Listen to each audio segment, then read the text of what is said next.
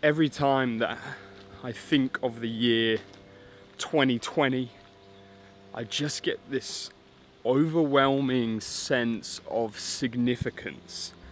This overwhelming sense that something big is happening, something exciting and extraordinary, and it's coming to almost like a climax in my life and some of the lives of the people around me as well.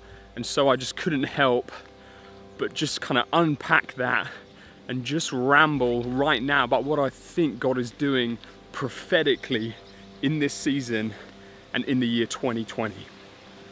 The first thing that I keep thinking about when I see the number 2020 is obviously 2020 vision.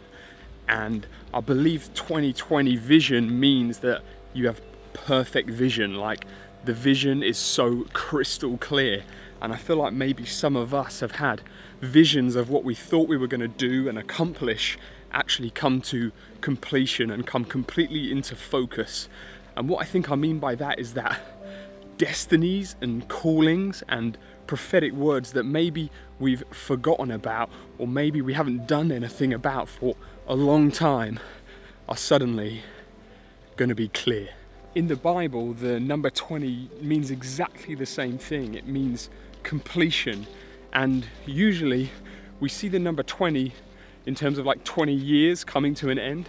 And there are characters like Jacob and Solomon that went through a time of either suffering or a time of waiting where nothing seemed to happen until 20 years later. So Jacob, for example, he worked so hard for 20 years before he could receive the inheritance, receive what he had been working for, what his dream was, what his goal was. Or maybe you're a bit like Solomon, who was building a temple, was building a ministry, was building a house for himself, and it took 20 years to build before he could move in there properly. I know there are some dreams and some prophetic words that have been said over me, and there are some things that I just haven't really tapped into since hearing them and done nothing about, and almost feeling a little bit sort of guilty and wondering if I need to repent, or maybe just need to recognize that the time is now and that God has been sort of waiting for this year, knowing that there's going to be breakthrough.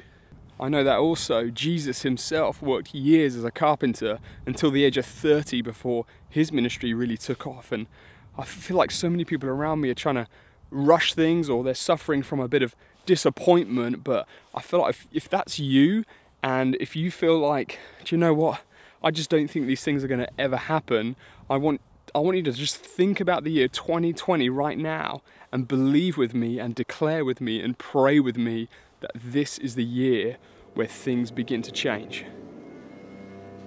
I just feel God saying that I see you.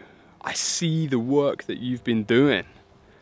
I see the years of toil. I see the years of struggle. And I hear him saying, I'm ready to just pour out breakthroughs and pour out answers to prayers. And this 2020 year of completion, I mean it in a positive, encouraging way, but also in like a warning way, that I see it being, I see justice, and I see things like court cases that have gone on for years also like coming to an end.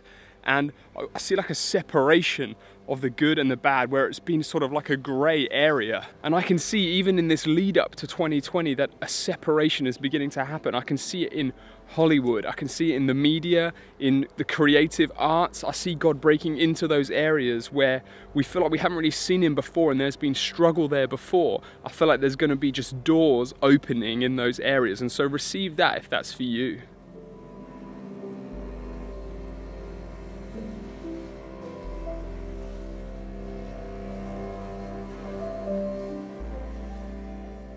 So here's what I'm going to do, and what I hope you do as we come into this new year, 2020.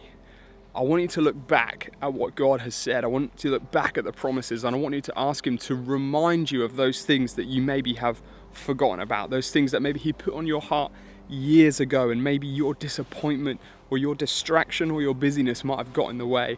And Father, I just want to say, remind us of what those things are that you want us to do. The word destiny just rings out over 2020. The word legacy rings out over this year, and I'm excited about that. I'm excited for people to be doing what they should be doing, and for people to see completion in what hasn't been completed. I believe organizations, ministries, and businesses are going to be established this year, that contracts are going to be signed.